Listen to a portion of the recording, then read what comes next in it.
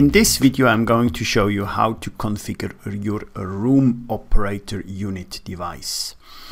For this we simply go in the room programming editor of ABT Site onto the device. We open here the device and we see as a first entry the peripheral device object. We select that one here and then we get in the property pane down here in the configuration pane the settings we can do and adapt of this template.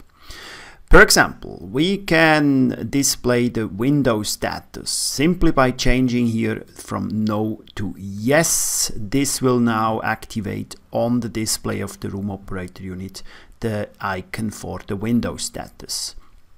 I have also other things here, for example, like the heating cooling display, also here simply by selecting yes, I'm activating it, or I can also deactivate again. Enabling operation of the room temperature set points, also here, that's maybe a little bit special one. I can activate that one here, and then of course I can select, do I want to have an absolute temperature set point shift or a relative set point shift. All these settings can be made here. As soon as they are made, they will apply to that template.